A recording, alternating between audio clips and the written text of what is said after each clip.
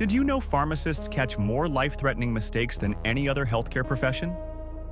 Every year in America alone, they prevent 150 million medication errors that could kill or seriously harm patients.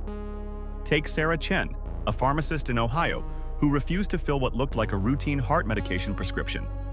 Something felt wrong about the dosage and drug combination. Despite angry calls from the prescribing doctor, she held firm and investigated further. Turns out, filling that prescription would have caused immediate heart failure in the elderly patient. The doctor had his license revoked after investigation revealed a pattern of dangerous prescribing. Or consider Mark Rodriguez in Texas, who spotted signs of a pill mill operation through forged prescriptions. His refusal to fill suspicious opioid orders led to a criminal investigation that shut down an entire drug trafficking ring. These pharmacists risk their careers daily, questioning doctors and refusing profitable sales.